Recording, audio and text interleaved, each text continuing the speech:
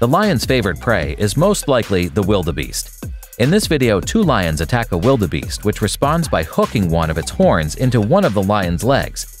The wildebeest continues to stab the hooked lioness until it throws her to the ground.